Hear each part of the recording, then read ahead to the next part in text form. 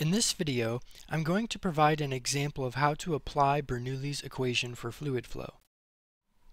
And in this particular example, I'm going to try to apply Bernoulli's equation along with some kinematics to see if I can predict what the range of the water will be if I poke a hole in the side of a container and the fluid in that container is filled up to a height h. The first thing that I'd like to consider are the P1 and P2 terms of Bernoulli's equation. And actually this is one of the more difficult parts of the problem. If you remember, the P1 and P2 terms are related to the pressures that are being exerted on the 2 points of the fluid that you're considering. So in this case, and every time you're using Bernoulli's equation, you need to think about what those 2 points in the fluid are. And so the 2 points that I'm going to select are, we will have point 1 be this point here, which is the top of the fluid in the container. And then we will have point 2 be this point here, which is the point in the container where we have made the hole in the side of the container and the fluid is exiting out with a speed v. And so we should think, what are the pressures that are pushing on the fluid at points 1 and 2? At point 1, the pressure that's pushing down at the top of the fluid here would be atmospheric pressure. And so we could call that P1, or we could simply label that P0 for atmospheric pressure. And then at point 2, imagine we had a piece of tape over the hole in the side of the container.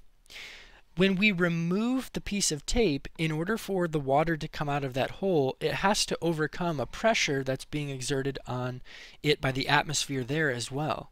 So the atmosphere is, you could say, getting in the way of the water, and in order for the water to come out of that hole, it does have to overcome that pressure that's being exerted on it. So there is also an atmospheric pressure here that is being exerted on the water as it's attempting to come out of the container. And so the two pressure terms in Bernoulli's equation are, instead of P1 and P2, we could express as just P0 for the atmospheric pressure. And so, so that way we remember, I'll write P0 here and P0 there. The next thing that I'd like to consider are the gravitational potential energy terms that are rho g y1 and rho g y2. And for these two terms, we should be thinking about the difference in vertical position of the 2 points that we're considering. And in the diagram, I've labeled that as h. So the difference in height between points 1 and 2, which is the difference in height between where the water is coming out of the container up to the top of the fluid in the container, is h. And so what I could do is I could call y1 a height of 0 and y2 a height of h. Really, it's not so important. The main thing is we need to make sure that the difference in the heights is h. And so the way that I'll do this is I will say that y1 is equal to 0 and y2 is equal to h. And lastly, we do need to consider those two kinetic energy terms, the terms that include v1 and v2, the speed of the fluid at those 2 points. And here we're going to say that the speed at point 2 is equal to v. So instead of v2, I'll be calling that v, which is shown in the diagram, right? That's the speed that the fluid has when it comes out of the container at point 2, where the hole is. And here we're going to make a simplifying assumption.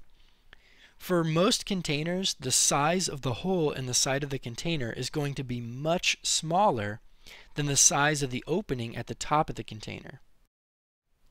And so what I'm trying to say is that if we think back to the continuity equation, we learned that because the flow rate of the fluid is constant, then the product of A times V is constant.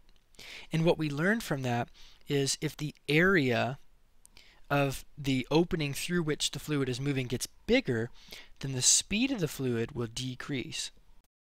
And so my argument is, at point 1, the area is much, much larger than the opening at point 2. And for that reason, the speed of the fluid at point 2 is much, much larger than the speed of the fluid at point 1. And so if we take that assumption to be true, something that we can say in this problem, but not all problems, is that V1 is going to be approximately 0. That assumption is going to go a long way in helping us solve this problem. Let's take a look at all of these terms now and start to eliminate and update the equation based on what we've talked about so far. So first, the P1 and P2 terms were both atmospheric pressure, and for that reason they will cancel because there's 1 on both sides of the equation. Earlier, I labeled y1 as 0 and y2 as h, but I think to help avoid some confusion, I'm going to reverse what I said. And instead, I'm going to say that y1 is equal to h and y2 is equal to 0. I'm doing this for two reasons. One, point 1 was higher up in the diagram, so I should have called that the greater height.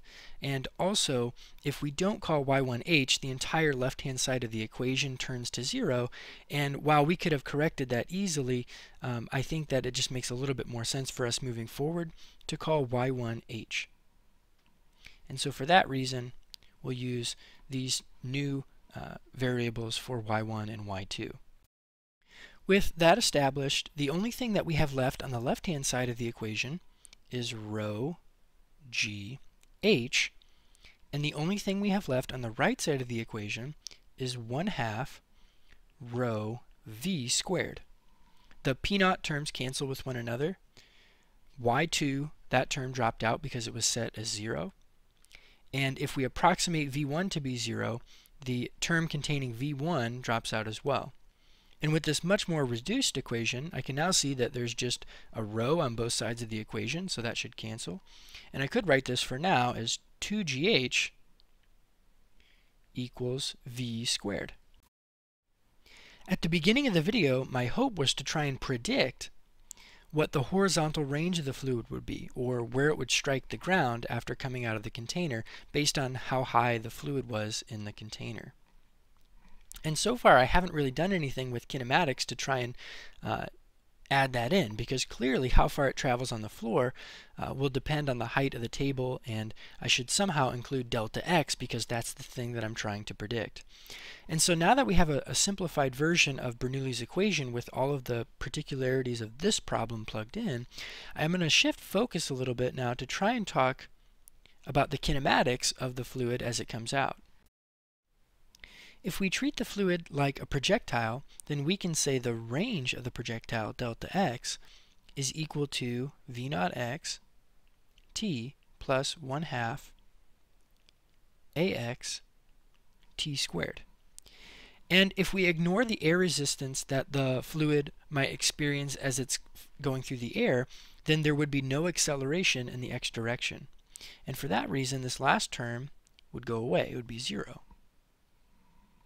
And if the fluid is coming out horizontally, which is the goal here as I've shown in the diagram, then v0 x would simply be v as it's represented in the diagram. And so this equation would reduce down to delta x equals v t. And now we should do the same thing for the y direction. So delta y equals v0 y t plus 1/2 ay t squared. And this equation should reduce a bit as well, because if the fluid is coming out of the container horizontally, as I've indicated, then the initial velocity in the y direction would be 0. And so this first term would go away, leaving us with just delta y equals 1/2, and the acceleration in the y direction would be g, the acceleration due to gravity in the vertical direction that the water would experience as it's falling to the floor. So I'll write 1/2 gt squared. And these two kinematic equations, delta x equals vt and delta y equals 1/2 gt squared, can be combined to give me an expression for the speed that will include delta x. And so what I'd like to do now is combine these two equations. I would like to solve one of the equations for t and plug it into the other one. And I think the way that I'll do that is I'll take the top equation and I'll write it as V equals delta x divided by t, and I'll solve the bottom equation for t. If I multiply both sides by 2, divide both sides by g, and square root both sides, this bottom equation becomes t equals the square root of 2 delta y over g. And if I combine these two equations now, what I get is delta x over the square root of 2 delta y over g.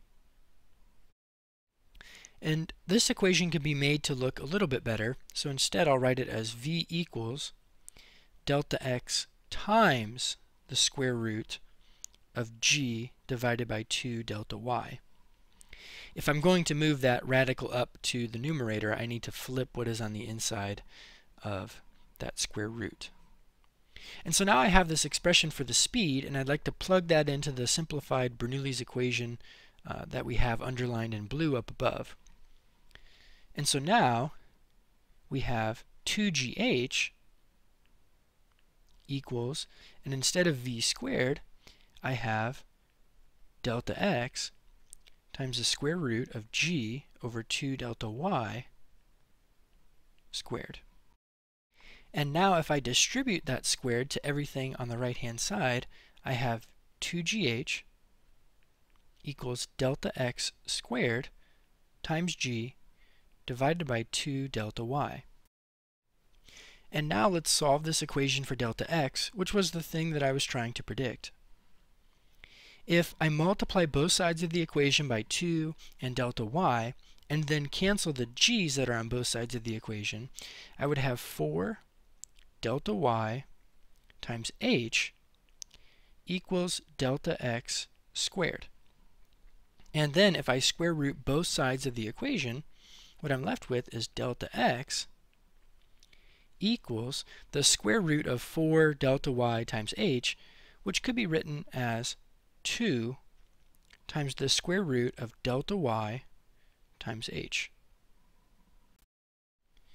And this equation is neat because it is an equation that allows us to predict the range of the water by measuring a couple of things that are pretty easy to measure. The height from the hole to the ground where the water would be striking, and the difference in height between where the hole is in the container and the top of the fluid in the container. So by simply measuring delta y and h, we should be able to predict how far the fluid will go. However, one thing that I want to point out is that along the way, as we were deriving this equation, we did make some simplifying assumptions. Things like v1 is equal to 0 and ax is equal to 0.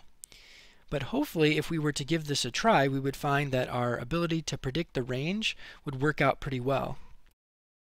So, for example, if we were to set our container at a height such that the hole was about 1 meter above the ground,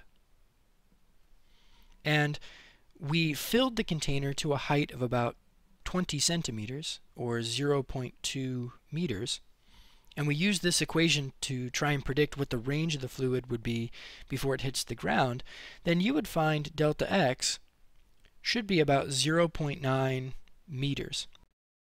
And I think this is probably a reasonable prediction for delta x.